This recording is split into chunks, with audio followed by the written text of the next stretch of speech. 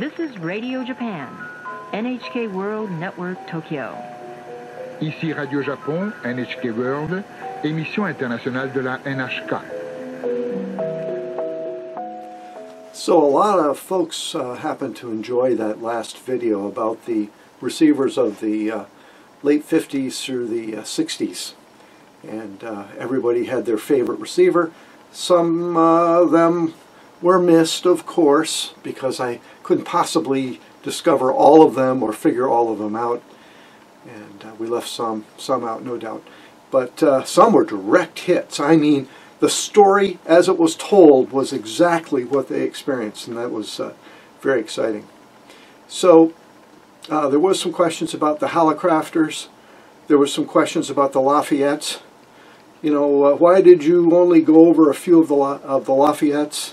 The HE this, the HE that. Well, that's because they were importing at such a rate that virtually every year there were different receiver runs in their catalogs. So I couldn't possibly show all of the variations that Hallicrafters and Lafayette came up with. There's variations of variations. And this particular one that I showed at the beginning of the video is an HA700. The HA700. And this Lafayette receiver is an import. It's valve, it's tubes, but the HA600 is solid state. So they didn't even do stuff in order. It's just a model number. So I decided to try to get this guy working. When I opened it up, it was in really bad shape on top.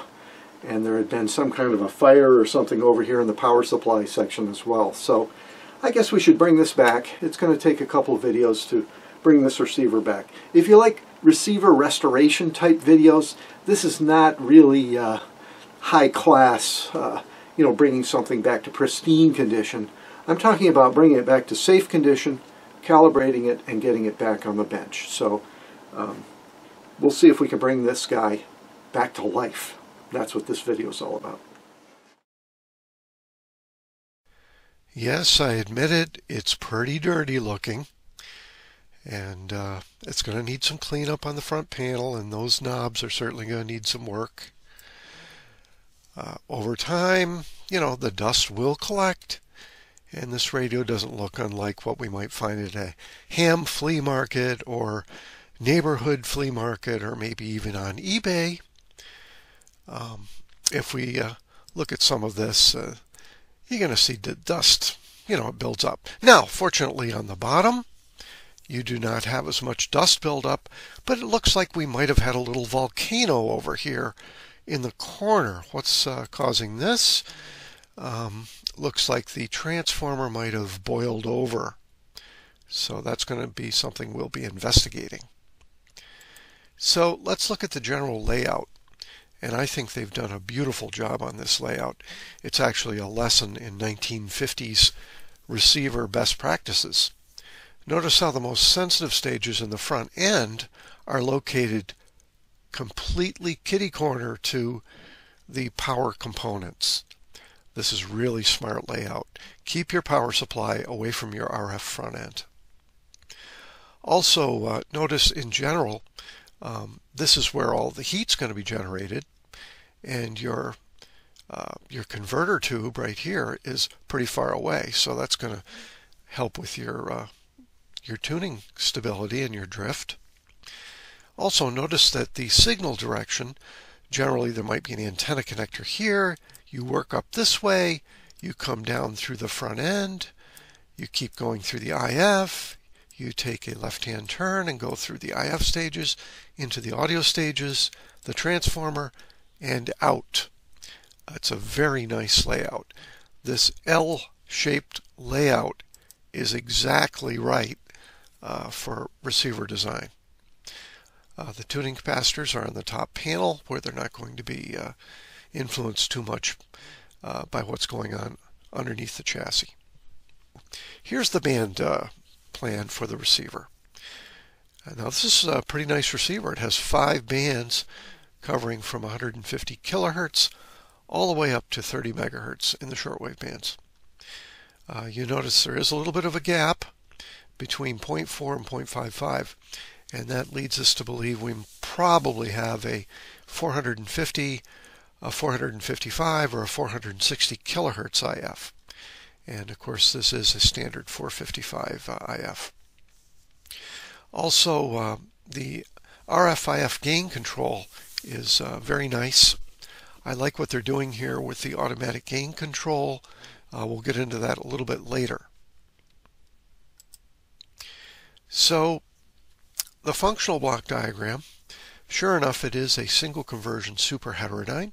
It's got an RF stage with 2 tuned circuits, a mixer with a separate oscillator, 2 IF stages with filtering, a product detector with a BFO, and separate AM automatic noise limiting and automatic volume control. And then we have an audio amplifier and out to the phones. So pretty standard single conversion super heterodyne.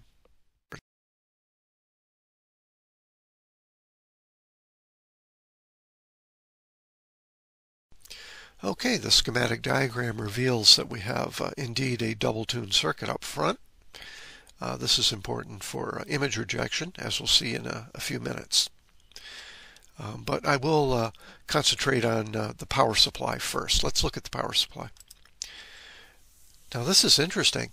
It looks like the line voltage is attached directly to the transformer. Where's the on-off switch? I don't see any on-off switch.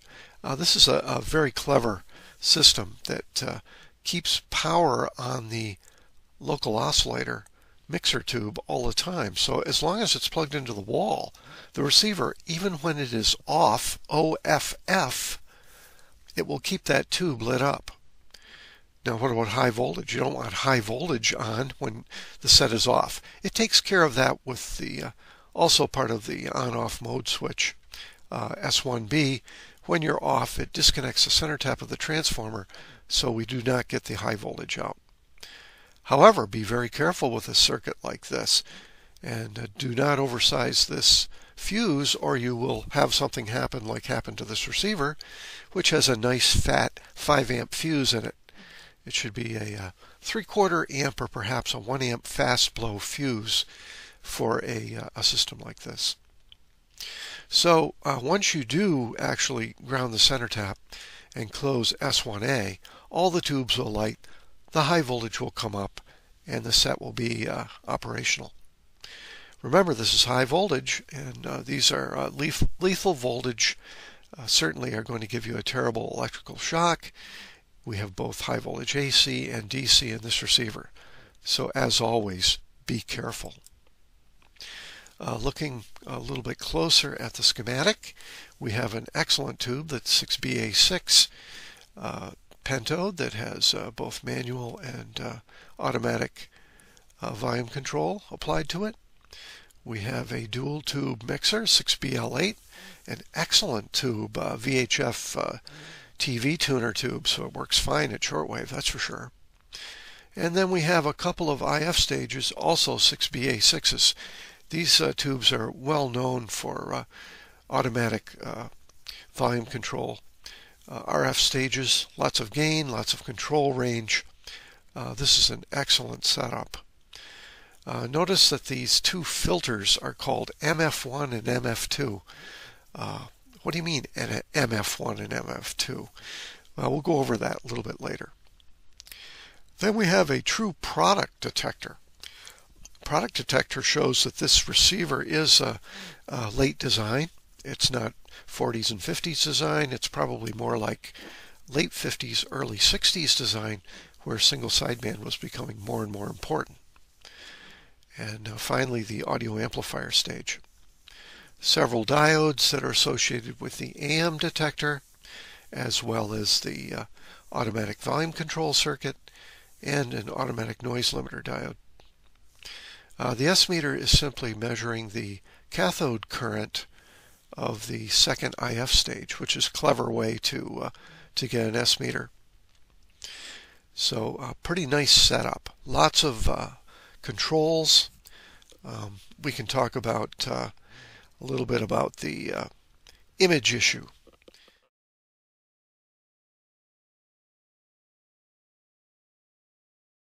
The HA700 receiver uses high side injection.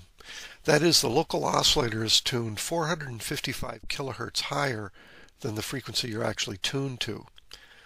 Let's look at an example. Let's say we want to receive CB channel 14 on band number 5. That's 27.125 megahertz.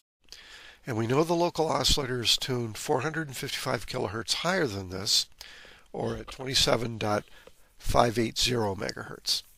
The image frequency is located twice the IF, or 910 kilohertz, higher than the frequency that we're tuning. So if we're tuning that 27.125, we add the 910 kilohertz, and we end up with our image occurring at 28.035 megahertz in the 10 meter ham band. Now, if we only have 15 or 20 dB of image rejection, your ham buddy, your ham neighbor, sending code on 28.035 is going to come right straight in. Let's look at it another way, and I'll use the front of the receiver as an example.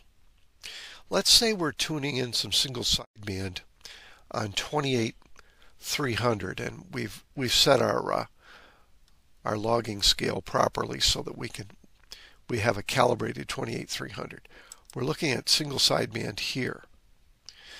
And an AM station fires up at 29.210 up here. He's going to come right in because he is 910 kilohertz higher than we are. And that means that that AM station, if he's skipping in, he's very strong. He's going to come in and interfere with our single sideband we're trying to receive. Generally, this highest band in a single conversion receiver is the worst situation you can have, because the Q of the tuned circuits get poor as you get to higher frequencies. And just in general, the resonance formula in physics limits your Q and your selectivity as you go higher in frequency. So the only way to improve image rejection is to use a higher IF frequency, because twice the IF would be further away from us, right? Might be somewhere way out of the band over here. Or to use dual conversion, where we have first a high IF and then we convert to a low IF. So we could have dual IFs, like a low IFs for the low bands and high IF for the high bands, or we could use dual conversion. The other thing we could do is just keep adding selectivity up front. If we keep adding more and more selectivity up front, instead of maybe just having antenna and RF, we have an additional RF stage and have a triple tuned circuit up front. That's another way to improve your image rejection performance. So some popular ways to improve your image rejection, especially with these older receivers. Back in the day, RF preselectors were very, very popular. These included dual gate MOSFETs, different types of high gain tubes like the 6BZ6, two FETs in a cascode configuration with a tuned circuit on the input, a tuned circuit on the output. Would add two more tuned circuits to the front end of any receiver and probably give you 30 or 40 dB of image rejection. The regenerative preselector is another one. This only requires usually one tuned circuit because of its Q multiplication effect as well as amplification. Adding a Q multiplier to the RF tuned circuits rather than the IF tuned circuits is another interesting method, not found very often in RF circuits, but it does work. Of course, this is much more difficult because it's sharply tuning. You've got to be able to band switch it. This is a little bit tricky. The method that I was most satisfied with is the crystal controlled converter. The crystal control converter uses a tunable part of your receiver where you have good image rejection, like perhaps 40 meters, and you down convert from 15 meters or 10 meters or 11 meters down to 40 meters using a crystal. And this was a very common method. Now, a good sharp antenna tuner, especially the kind that are resonant, can also give you quite a bit of image rejection improvement. Having a tuned antenna might get you a few dB, but again, only 900 kilohertz away, you're not going to get much improvement with a tuned antenna.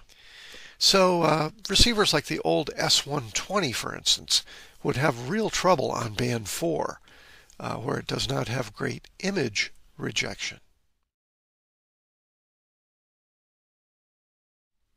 So let's talk about the MF here. These MFs really stand for mechanical filter. Mechanical filter. When I hear the word mechanical filter, I immediately think of Collins. Mechanical is a misleading term. It invokes Collins, the patented Collins system. These are very expensive filters. Well, I will assure you these are not Collins mechanical filters. These filters are narrow ceramic resonators with tuned transformer shaping and terminations on each end. They're nice little assemblies. They are very effective. They are sharp. They're maybe a bit too sharp for people that like good quality AM.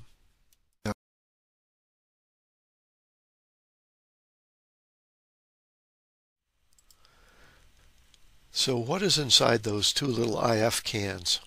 One is a little bigger than the other one, and I surmise that maybe that's the can that contains the two ceramic resonators. I think this might be a single ladder type filter. Maybe there's only one in there, but I think to get a proper filter shape you need to have two like this. Now the impedance that this presents is around 1K, 2K, that region. So you're going to need to tap the coils on both sides in order to get a good match in. So I believe that these coils are probably center tapped in some way. Also, we have to be able to put current through the coil to the mixer's plate. So you got to have a coil anyway in order to pass current, and you need isolation. The resonator itself has enough isolation. It doesn't need a coupling cap. So these are probably tuned and they're tapped to match the input of the ceramic filter. And similarly on the output, it would be tapped in order to properly terminate the output. Now on the output side, we have negative grid bias, automatic volume control, going to the IF of the 6BA6 IF amplifiers. So now if there is no ceramic inside, you could just lightly couple across here, and that would make a double tuned IF filter, which would give you pretty good selectivity as well. But I don't think they did it that way. I think they did put in some Toyo ceramic resonators and built up a little single ladder ceramic mechanical filter. So these filters are very sharp. Maybe a bit too sharp for double sideband AM detection. Guys that want high fidelity are not going to be really happy with these filters, but they're great for digging out weak signals. This does also hit on the winning Japanese idea of using multiple low-cost parts to approach the performance of one very high-cost part, like the Collins mechanical filter.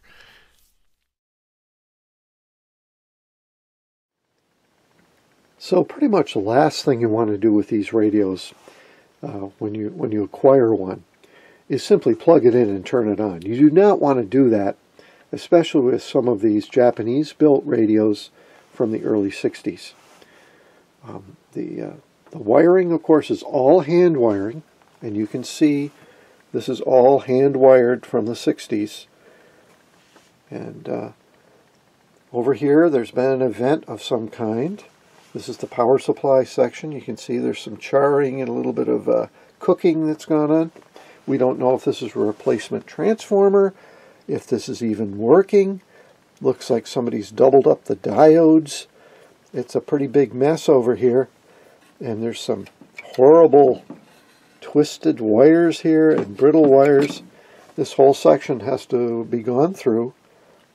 So yeah, you did not want to plug this in not knowing what's going on. So just a warning. Now over here it looks pretty clean. somebody has attached a coax cable, and this cable is obviously hooked up to the Q multiplier. They've got this wad of tape that keeps it from coming out the chassis. Oh boy. Anyway, this is pretty typical of a radio that quote-unquote worked last time I plugged it in. So that's a little bit nasty. Something of a cataclysmic nature has taken place over here in the power supply section. So we're going to have to check that in the bottom. There's a lot of dust and dirt on this. These are circuit cards for tubes. They take quite a bit of abuse, of course, and the bottom doesn't look too bad cosmetically, except around that transformer. There's obviously been some kind of problem there, but got to figure out how to clean this top before we attempt any form of alignment or trying to power it on. We're in the very early stages of preparation and repair. So I have now removed all the tubes from the beast, and we want to remove anything that might be damaged by water, because I am going to put some water on this chassis to try to clean it up a little bit. Try to keep it to a minimum, but it does need some cleaning. I've removed all the tubes, and I don't know if you can see this or not, but most of the tubes in the set are the original Matsushita tubes, you know, the originals that came with this set back in the 60s. There was one exception. There's an RCA 6GH8 that's been a replacement tube. This might be... So a little bit of preparation before I give this thing a bit of a bath. I've put some Kapton tape over the IF transformers. And really, you should put protection on anything that you don't want to get wet. I'm just afraid if I had to dry out those transformers that it would cause some trouble inside. Or if the water got in there, it would cause some corrosion where I can't get at it.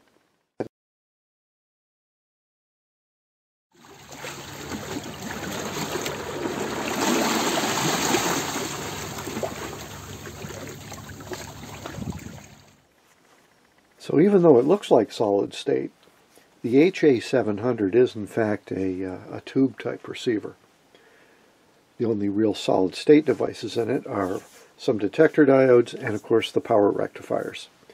And we've seen that there's some goop that's come out of the transformer, and it's pretty black down there in the power supply region.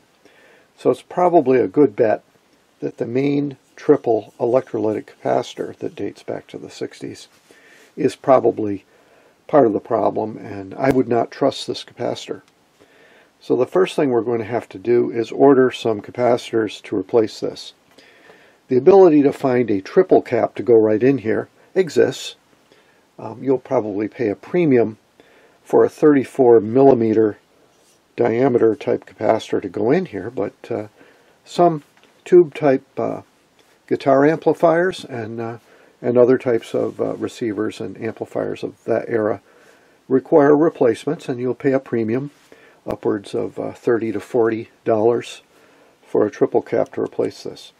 Instead, I'm going to use some ordinary radial lead electrolytics, and we'll find a way to mount those safely in the radio. I'll probably buy the most inexpensive type, and that is usually the 100 microfarad 450 volt capacitors. So it has a higher voltage rating than this capacitor has, which is good. And instead of doing a 100-140 microfarad cap, I'll do a 100-100-100. More capacitance, more voltage. All of that is good because it just gives you more protection and more filtering. So we'll find a way to mount those three capacitors safely in the radio. Also, the diodes didn't look too healthy. First thing I'm going to do is disconnect everything and see if the transformer itself works. So all of the capacitors in this receiver are, you know, on the order of 25, 35 years old, especially the electrolytics. If this thing's been sitting in a garage, and it looks like it has been, they probably are pretty dried out. So just based on the fact that there's been smoke and grease and residue in the power supply section, this triple cap, which is a dual 100 single 40, it's a triple cap, probably needs to be replaced. Also, look at some of the electrolytics, and just as a matter of course, you'll want to replace those electrolytics, those small ones. It's a very easy board to solder. It's single-sided. Just take those guys out and replace them. You can go up to double the value without much happening. They're that tolerant. And just make sure the voltage is higher than what's on the rating for the caps. You'll be okay. Now the paper caps, like this 005, you can probably keep those. But if you want to change those out, put some of those yellow Mylar caps in. You know, the plastic film or metal film is fine. The resistors, you should check each one to see what value they've increased to. Generally, they will increase in value. And if they've gone up significantly, you can replace some of those as well. So after some basic cleanup, the dial string and the pulleys look quite good. They're nice and tight. Everything seems fine on those. There's no need to restring either the band spread or the main tuning dial strings. I would just make sure everything's lubricated, each one of those little pulleys. Don't get any grease on the spindles. And you can also see that the knobs are going to need a soak. So removal of the knobs is next. Get those all cleaned up before putting them back in the chassis. You can't really clean the front chassis and wax it properly with those knobs on anyway. So the next thing we're going to do is remove the knobs. So we made some progress. We got the top of the receiver cleaned off. We got our replacement parts on order, and we're going to be working on this receiver and applying power and trying to bring it back to life in the next video.